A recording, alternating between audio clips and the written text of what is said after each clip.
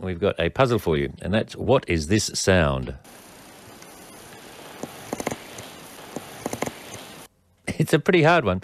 There's a man here on the phone now who's going to hopefully tell us what that sound is all about, and that's Mr. Steve Donaldson. Good morning, Steve. Good morning. Can you tell people what the sound was? I'll just play it again. If I can get it up on here, I'll play it again. What this sound is.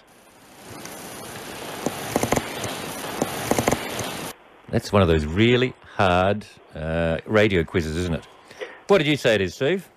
Well, it's an unusual little critter that's not very well known, and it's a native marsupial called a brush-tailed Phascogale. Oh, that's astonishing. How on earth did you guess that? I've been working with students at Crusoe College and with parks with the ranger at Crusoe Reservoir, and we've got a project that sort of supports the sustainability aspect of maintaining the species because they're threatened. Okay, now the brush-tailed Phascogale, I had a look on the net, and it's like a small, sharp-nosed, big-eared, obviously brush-tailed, little marsupial critter. And has there been a problem in terms of the environment? What's the problem with the brush-tail? Well, the brush-tailed Phascogale, generally the females only live up to 3 years, and the male sometimes is lucky to see its first birthday.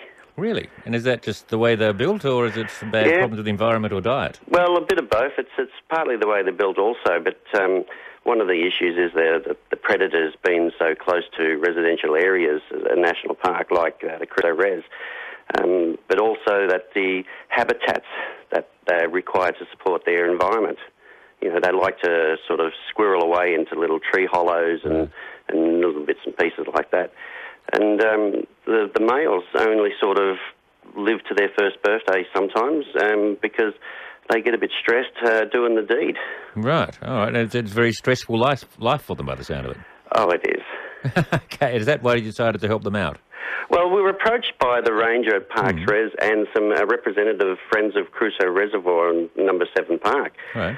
So the request was would students in the technology classes be able to assist them by constructing some nesting boxes. All right, so this is just to help, as you're saying, their environment is obviously under threat. So this at least will give them a safe place to, as you say, do their business. Yeah, so we've got students in Year 7 who, for this part of the semester since Term 1, have been researching the critter and working on ways to assist them. They developed their own questions. And we also had a client, so the client was the parks ranger. They sort of said, well, here's a design of the nesting box that we know that works. Right. So even though the students are doing a design class, the nesting box was already provided as a design.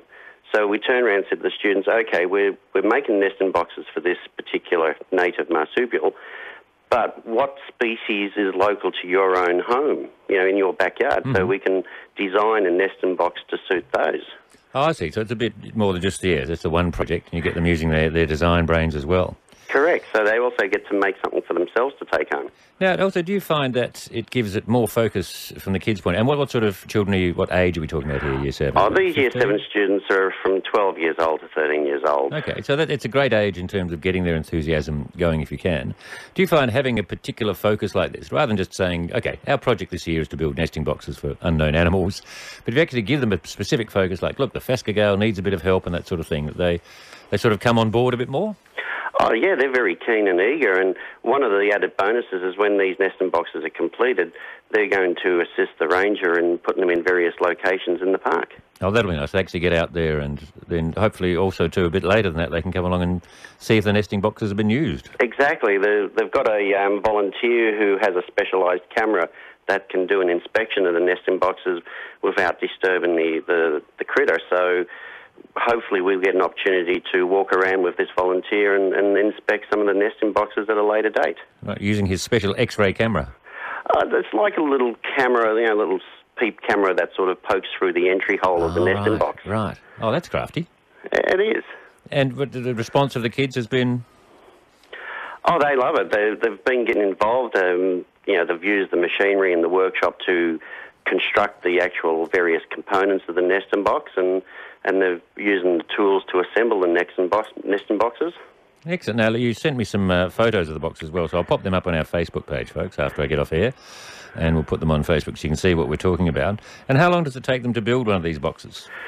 Well, in reality, if we were to actually just build it from the materials, you could really do it in about 6 weeks. Right. But we sort of have a bit of research and a bit of design planning. The students learn how to draw the various components up as part of the design class. So it's a sort of a full program where they start with the design idea and the reason why we have the nest and box that shape. We have the client, which is Parks Victoria and the Friends of Crusoe Reservoir. Right. And they've learnt the skills, and they have to learn how to use the machinery safely. Is that a problem with 13-year-old boys using machinery safely? I'm just trying to remember what I was doing with woodworking at that age, and it's pretty chaotic. Oh, they're pretty keen, and we've got a class of girls and boys in Year 7. And no, I wasn't worried about the girls. The girls are very sensible; they'll be fine. It was the boys I was worried about. Oh no, they're using sort of belt and disc sanders and drills with hole saws and various tools like that. Do you find at all is that a problem? I mean, for me, it's a bit harder, I suppose. I didn't have kids myself, so I'm always worried much more. You know, it's the whole syndrome of you see with parents, the first child, they're so careful and so worried about everything, and you've got a runny nose, we'll go and take you to emergency department of the hospital. And by the 4th and 5th kids, they're just going, shut up, Johnny, we'll fix your broken leg tomorrow. So, and I've got that initial thing. I've never had kids, so I've never got over the worry about them. And in your situation, I'd be worried about all the kids using the electronic tools and so on, but they sound very competent. Oh, no, it is training. When we go through the training, we do a licence test for the machinery, and then we sit down and then we sort of go through the machine processes individually.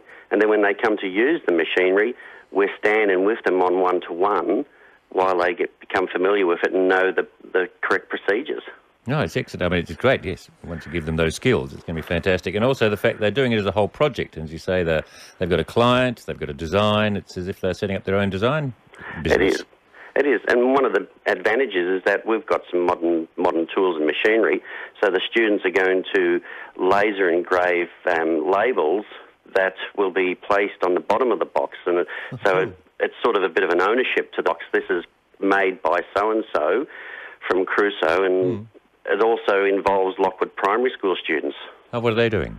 Well, they're assisting by doing some painting of the boxes and attaching the labels to the boxes.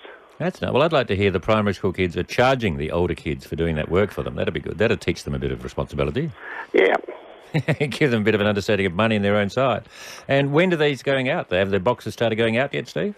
Well, they've got a few already at the parks that have been built by some other organisations, because we're trying to manufacture as many nesting boxes as possible. So we're tasked with making about 40 of these. Right. And we've got about nearly 20 of them already completed, so they'll be sent off shortly. Oh, excellent. And is there a particular, I suppose, as we're getting into the cold weather too, that's when they'd really need them, is it? Yeah, well, the mating season is usually May and June, so we'll probably miss this particular mating season, but the issue is once they're out there, it's a habitat and a bit of a home for them. Yeah, exactly. It's a good spot and they can keep coming back. And I'm sure the Phascogales will look at the bottom of the boxes and see who made it for them. Correct. They're a very appreciative small marsupial. All right, Steve, look, I think it's a fantastic job. We'll have to get you to send us in once you go out with your special camera. And if we get a nice picture of a box being full of Phascogales, you have to send it in to us and we'll pop it up on our Facebook page as well. No worries. Thank you very much. Thanks so much for joining us, mate. Cheers. Bye-bye. That's Steve Donaldson there from Crusoe College. We've got